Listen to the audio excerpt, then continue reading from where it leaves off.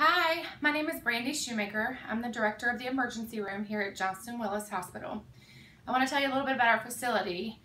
We are a 24-bed, 3 fast-track facility with a comprehensive stroke center. So we get a lot of complex cases flown in to our brand new state-of-the-art helipad.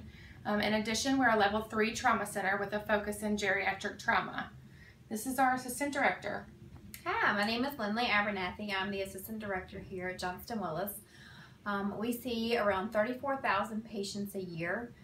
We have a focus on level 3 trauma, as Brandy had said, with geriatric focus, oncology, women's health services. We are a comprehensive stroke center. We see lots of high acuity patients, so we're very fast-paced ER. And just to touch on that fast-paced piece, due to the nature of the clientele that we see and the patients that we serve, we have a very challenging environment that is easy to keep your skills up and always challenging you to take your skill set to the next level. So that's just a little bit about us. Hope to see you soon. Thank you.